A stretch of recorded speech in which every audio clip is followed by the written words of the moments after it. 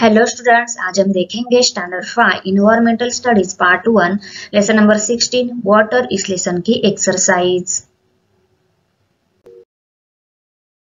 First question, what's the solution.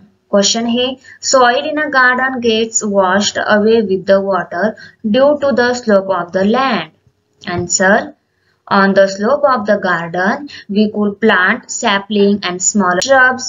We can even plant grass on the slope. If rock or brick are placed on the side of slope, then that can also arrest flow of soil. While watering the garden, it should be done gently. Forceful watering can lead to more soil erosion. Question 2. Use your brain power. How should roads and footpaths be built to make rainwater seep into ground? Answer.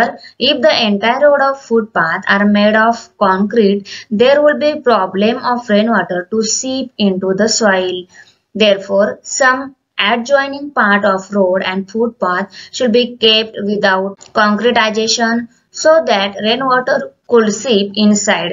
Similarly, if a little gap is maintained between the two adjacent tiles is the footpath, rainwater can percolate inside.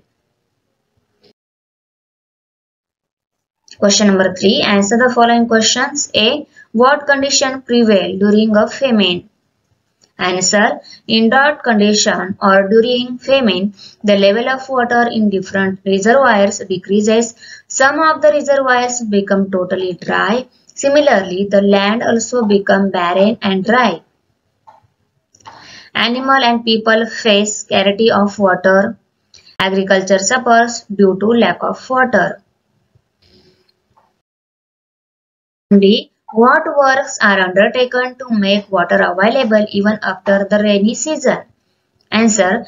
Different methods are adopted to make water available even after rainy season.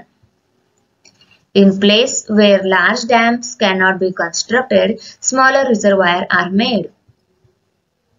Counterbounding, stopping water off streams by building bunds and similar such work are undertaken by the government and the local people.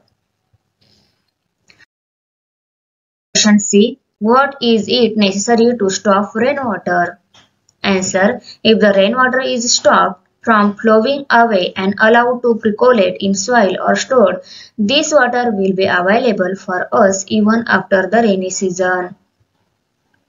The groundwater level rises due to percolation of rainwater in the soil.